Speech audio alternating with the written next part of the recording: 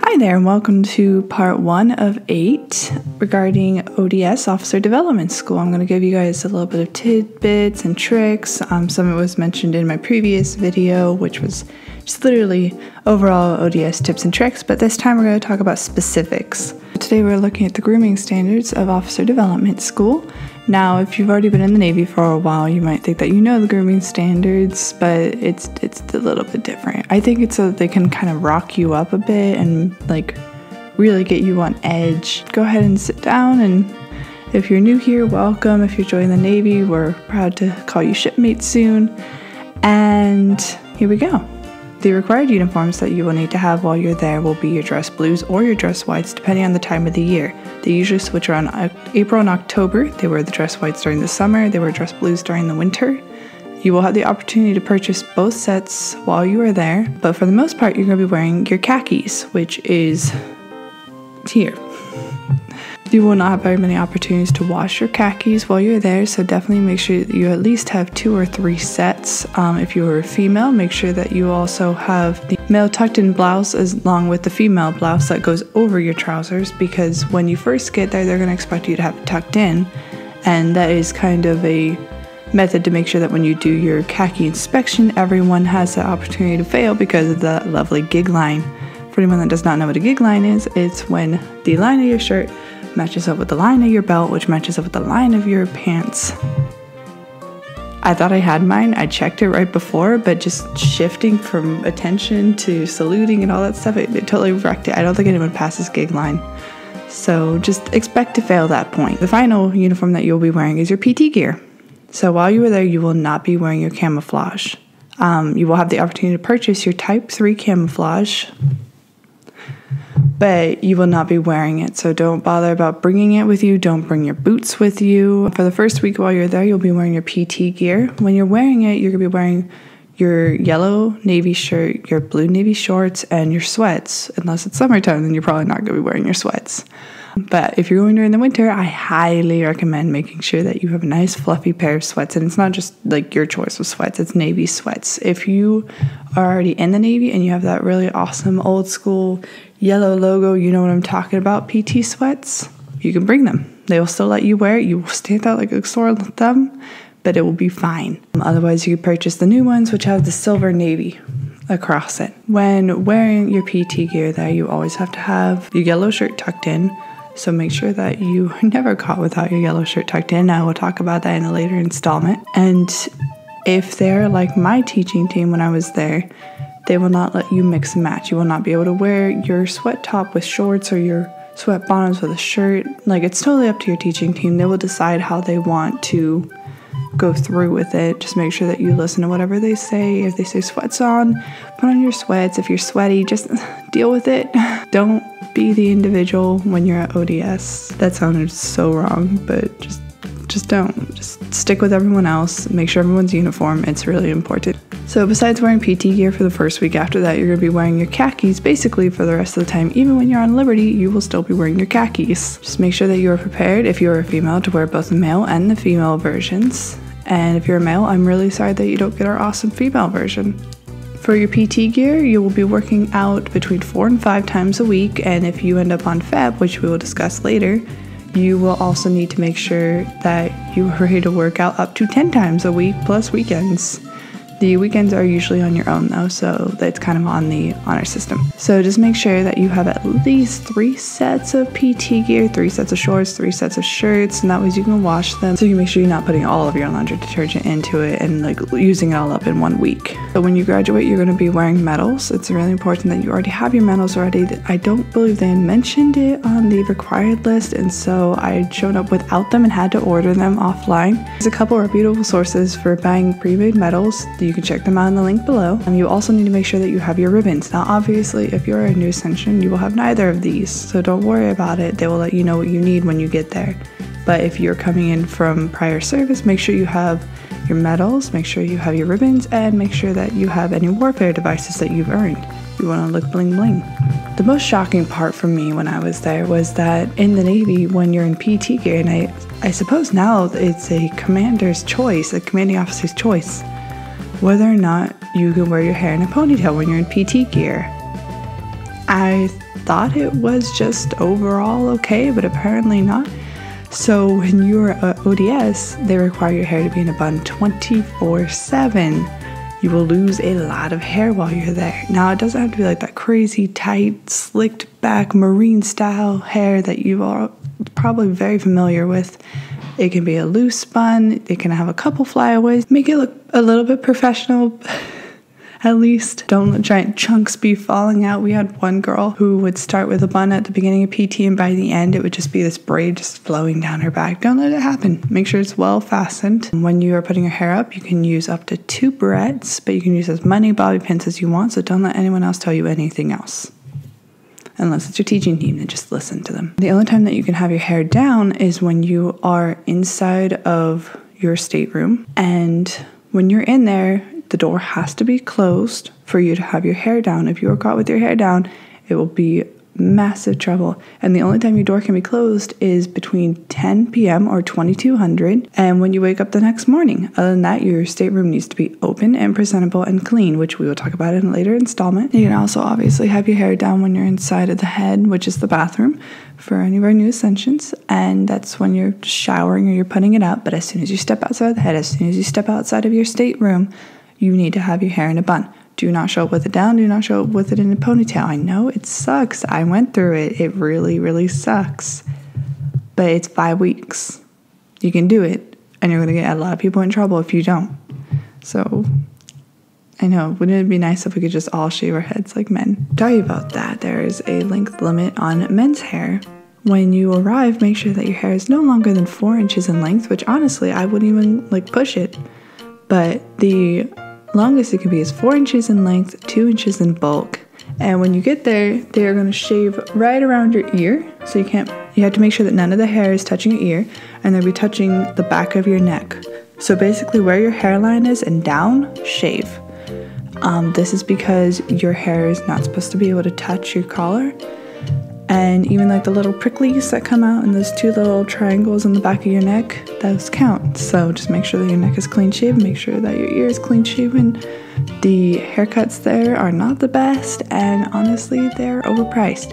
So just make sure that you are ready to go before you show up, and that way you can just kind of max out that ride time. One of the biggest things that my class kept getting in trouble with was wearing shower shoes, or what would be known as flip-flops, outside of the shower. That is a big no-go. Just don't wear flip-flops or shower shoes unless you are going to the head or you are coming back from the head. Do not wear shower shoes. In fact, I would go so far as just to change in the bathroom from tennis shoes. And then when you're leaving, change back into tennis shoes. A lot of people got in a lot of trouble from wearing shower shoes, and there are eyes, and they will find you, and you will get everyone in trouble. So just make sure you follow that rule. I know it seems stupid and it seems minimal, but it's really important that you start now and you recognize that you have to be part of one team before you get there. Otherwise, everyone's just going to be all jacked up and it's going to be terrible. Set your team up for success. While you are there, you will also be doing 2 uniform inspections. One will be your khaki inspection, which I mentioned earlier, which will have the gig line. I'm sorry. You'll also be answering 3 knowledge-based questions while you're there that range from rank and recognition to the Sailor's Creed, some other information which will be linked down below. And just practice for it, practice saluting. Make sure that your hand is down like this and it's generally in this vicinity. If I had a cover, I'd show you. It's going to be about right here for your khaki cover, about out here for your combo cover. And those are the only 2 covers. You do not salute when you are in PT gear. You are not the Army. Do not salute when you're in PT gear. Do not salute when you're a civilian. It's not how things are done. You are in the Navy. Welcome. Your final uniform inspection will happen about 2 weeks, 1 to 2 weeks before you finally leave is going to be your dress uniform inspection. Once again, whites in the summer, blues in the winter. For that one, you will also have to answer the knowledge-based questions, but they're going to have you standing outside of your room. And you'll be standing at either attention or parade rest, and it's going to hurt, but you're just going to have to deal with it. But we'll talk about more about that in the military bearing installment. During that uniform inspection will be your room inspection, which will also be another installment. My last little tidbit for you guys, this is something that I've been working on since going to boot camp back in 2010. I'm old. I know I'm not actually that old, but seeing all these young people coming in, I'm starting to feel it. Everyone always wonders how to get the best shine on their boots, so today I'm going to teach you how I was taught at ODS to shine my boots and how I continue to shine my boots, except for this video, which I did not shine my boots ahead of time because I wanted to make sure that they were in the roughest shape possible in order for you guys to see what benefit the shining has. And shining isn't just about making it look presentable, it's also to make sure that your investment in these very, very expensive boots will help them last for a really long time. Which, by the way, it's important to know that if you are a new Ascension, you will be spending anywhere between $2,000 and $4,000 on your new uniforms. They will give you a military star card while you're there, but it is due back before you leave, so it's really not that helpful. But it does give you a discount, so just make sure that you kind of explore your options. They'll explain it to you in a very sales format when you arrive there, but until then, just kind of see if you could save up some money for it. For this demonstration, I'm going to be using my boot. I know you're supposed to be using your shoes only in ODS, but I like my boot. And it needs a little bit of help. So it might already look shiny, and that is my fault because I did shine it within the last month. If you shine it this way, it will stay shiny for a while. But if you shine it for about 3 minutes every night per boot, then you're going to have fantastic looking boots. That's actually one of the big things in the Navy.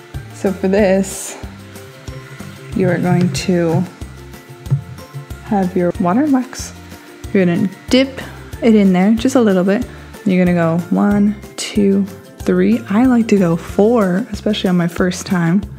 Some people like to do 5, but the average is 3, just so you know.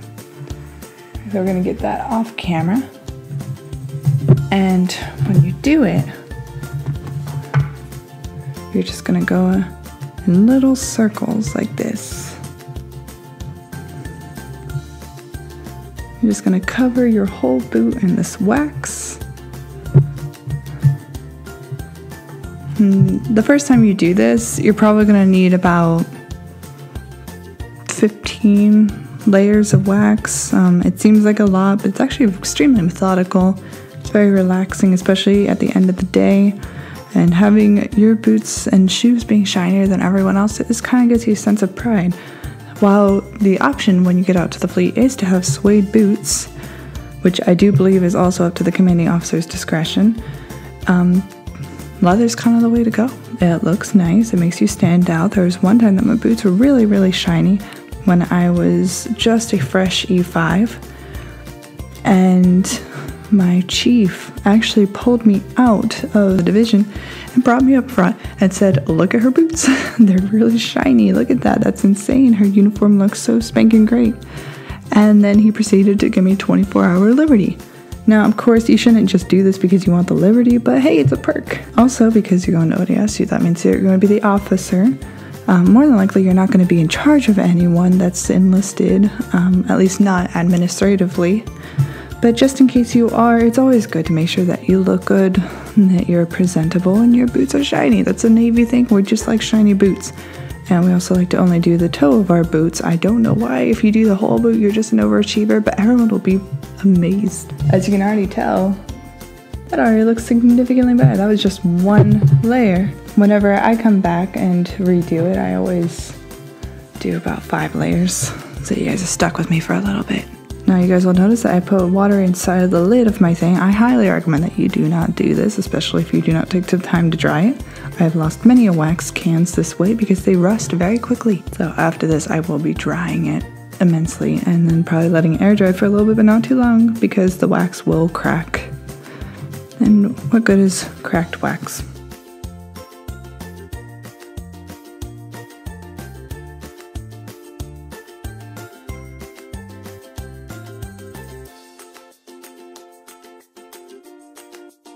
Okay, so this is only 2 layers in.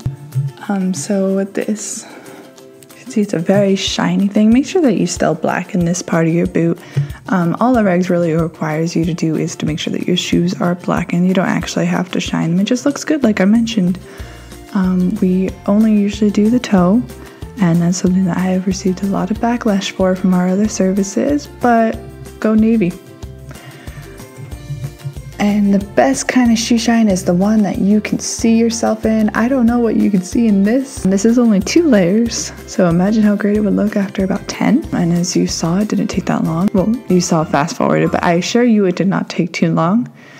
And usually, how you can tell that your boot is ready to go is that you can see your reflection in it. So this is after only 2 layers, and you can see my phone. Isn't that incredible? It's like a mirror. So, but like I said before, when you do your first round, it's going to take you about 15 to 20 rounds of wax, but it's methodical, it's nice, and when you're somewhere as hectic as ODS, it's nice. So go ahead and start practicing before you go, get ready to handle it, and it's going to look great on your uniform inspections. Please don't forget to comment down below if you guys have any questions. Feel free to ask. Please don't forget to subscribe to catch the other installments of ODS, or just to see me and my wife being fun. We have an Instagram, Jess and Jakii, if you want to follow us there to see us trying weird Japanese snacks, living everyday life. Thank you for checking out this installment of ODS part 1 of 8, and we hope to see you in the next one.